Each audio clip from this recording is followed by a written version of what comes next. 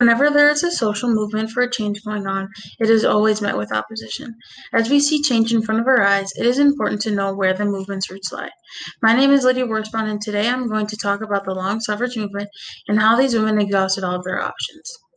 These women resorted to militant actions after they long exhausted all of their moderate moves. So today I'll first give a historical overview of the movement, and second, I'll describe reactions to the movement's communication strategies. The suffrage movement contains important ties to what we are experiencing right now in the world, so it is important for everyone to know what these ladies went through. By the time that the ratification of the 19th Amendment came, almost all of the women that got the ball rolling died before they could see it come to fruition. The first push for women's suffrage was at the 1848 Seneca Falls Convention in Seneca Falls, New York. This convention was led by Elizabeth Cady Stanton. The convention was advertised as a convention to discuss the social, civil, and religious condition and the rights of women. After Stanton got the idea out into the minds of others, many women came out and expressed their support. Even though many men and women would come out to support, there were equally, if not more, men and women in their opposition. Despite all efforts to find a peaceful common middle ground, only violence pursued. Now that I've given this overview of the movement, I'll talk about the reactions to different suffrage communication strategies. Originally, it was the dramatic tactics of the militant wing of the British suffrage movement used by Emmeline Pankhurst that influenced the movement in the U.S. In Britain, they destroyed the contents of mailboxes, they smashed windows, they cut telephone wires, they burned down the houses of politicians and prominent members of society, and they even went so far as to place bombs in St. Paul's Cathedral, Westminster Abbey, and near the Bank of England.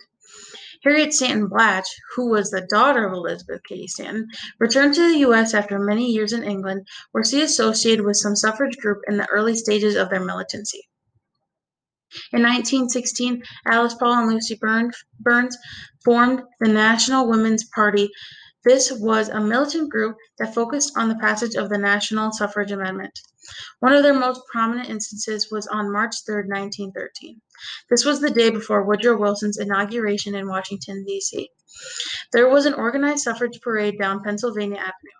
This march began at the Peace Monument near the Capitol, passed along the White House, and ended with a rally at Memorial Hill. There were over 5,000 women that marched for suffrage, but their peaceful march was disrupted by a mass of people that completely defied the Washington police. This meant that officers were simply standing by while women got beat and injured, all while they were trying to exercise their constitutional right. After this, women took a hard stand and were constantly picketing outside of the White House base. This was unheard of. Many of the signs were taking direct aim at Wilson and using his quotes against him.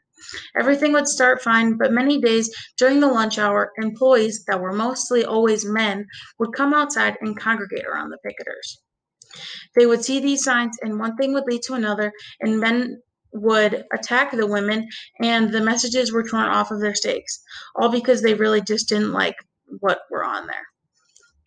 Due to the fact that many opposed these women using militant strategies, one would suspect that some peaceful demonstration would go over well.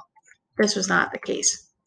Some of the important strategies that were used included the use of handing out leaflets, circulating newspapers, soapboxing on the street corners, and simply marching down crowded streets. At this time, they decided it would be important to have an oral performance that would create a connection between the audience and a speaker. The performances, for example, could be something like soapboxing. During this time, soapboxing was always done by men. So having a woman do it was just not done. So when they would go on soapbox, they would bring suffrage flags, buttons, and flyers to further communicate their message out to the people. These women could be heckled at, spit on, had things thrown at them, and even so much as getting pulled off of their boxes. All of this happened when a woman was just simply trying to soapbox on the side of a street.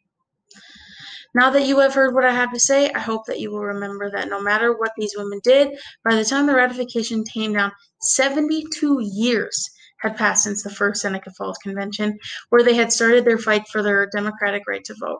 Today, I talked about the historical context of the movement and how whether their tactics were peaceful or militant, it was only met with malice and violence from the other side.